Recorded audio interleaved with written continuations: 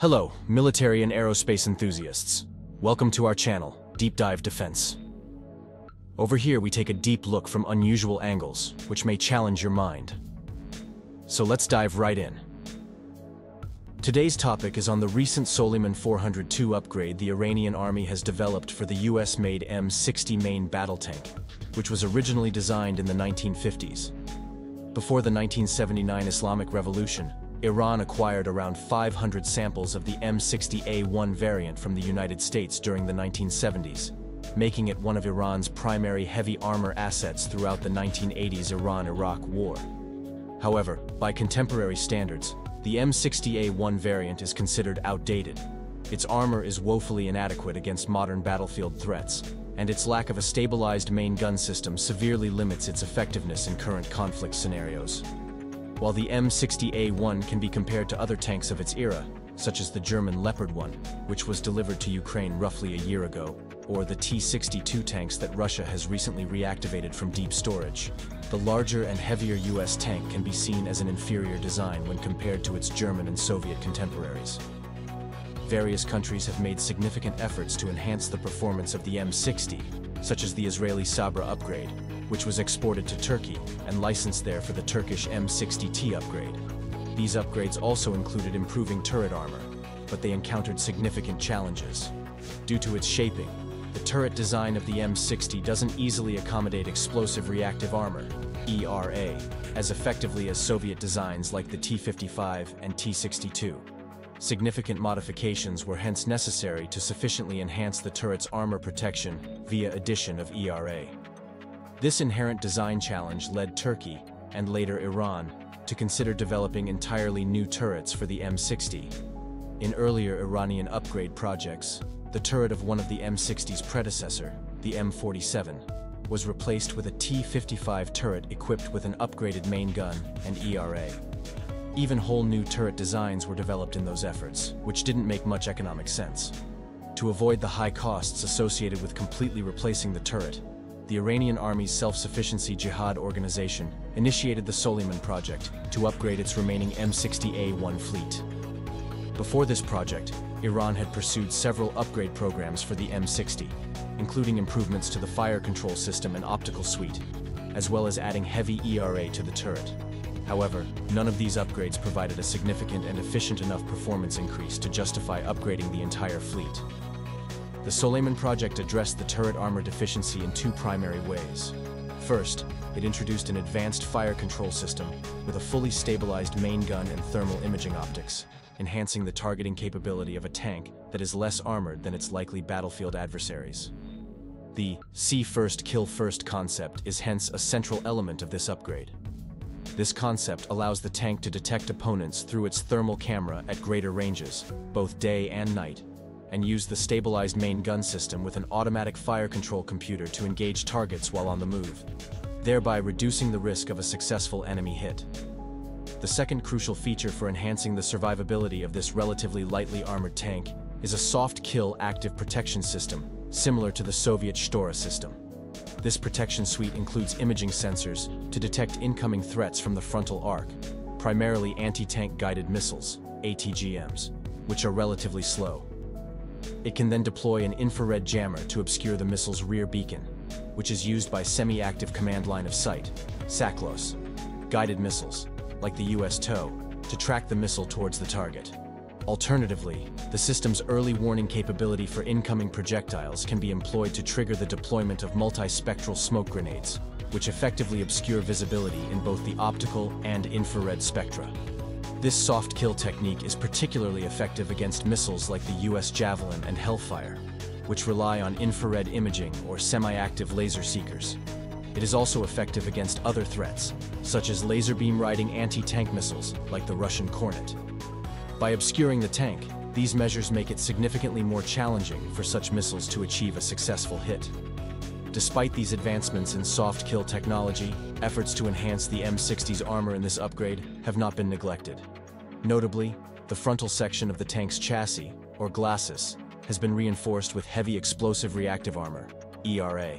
This type of ERA, developed by Iran for the Karar main battle tank project, is believed to be similar in effectiveness to the Russian Relikt ERA.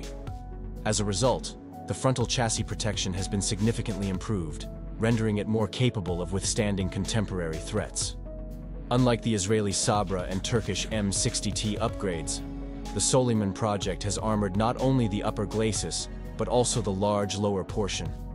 Although the variant shown lacks ERA on its sides, it is possible that such an upgrade will be incorporated into the Soleiman package in the future. As it stands, the tank's chassis is now well protected from head-on angles. The challenge of improving the turret's armor was addressed by focusing on the turret's side armor, rather than the more difficult to protect frontal area. This approach is logical, as statistically, many attacks on a turret occur within a 60 to 90 degree arc in front of the tank. Hence, weak points may be masked by the side turret armor in many statistically likely attack angles. Consequently, the portions of the Soleiman upgrade which are not up-armored are often less critical than they may initially appear. Given that the likelihood of a hit in various areas of the tank follows a pattern of statistical probability, it is sometimes economically justifiable to forego extensive protection for the last, for example, 20% of turret weak points in favor of more efficient design. An upgrade package which adds too much weight due to structural changes can easily lead to a weight increase that makes a new engine or other expensive modifications necessary. In the Soleiman upgrade, the Iranian army has followed the cost-efficiency-driven principle. The turret has been upgraded with ERA on its sides and around and above the main gun, while the smaller areas, such as where the Shtora-type infrared jammers are mounted, retain their original M60 level armor. It's possible that the high aspect angle of the M60 armor in those regions and attack angles is stronger than the rest of the turret. Against the relative slow-moving anti-tank guided missiles, the turret can even be rotated to shield its weak points if the new warning system is sophisticated enough. Thus, the large side ERA panels can act like a shield, which can be turned towards the incoming threat. This add-on armor package is designed in a way that the side ERA panels are externally covered with sheet metal, a concept reminiscent of the Russian T-14 Armata next-generation main battle tank. Beyond the armor, the firepower of the M60 has also been significantly enhanced. The 105mm gun on the Soleiman M60 upgrade can now fire relatively modern armor-piercing, fin-stabilized discarding sabot APFSDS rounds, capable of penetrating around 500mm of rolled homogeneous armor, RHA. This level of penetration is effective against many contemporary threats.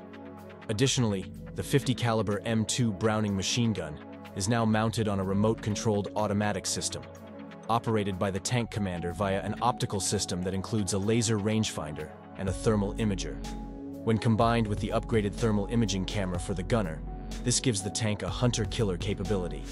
In this operation mode, the tank commander can survey the battlefield, identify targets, and pass them on to the gunner, who can then identify and engage them using the better gunner optics, all while the commander continues to search for the next target. This gun mount may also be equipped with, or receive in the future, an automatic engagement system to counter incoming FPV drones.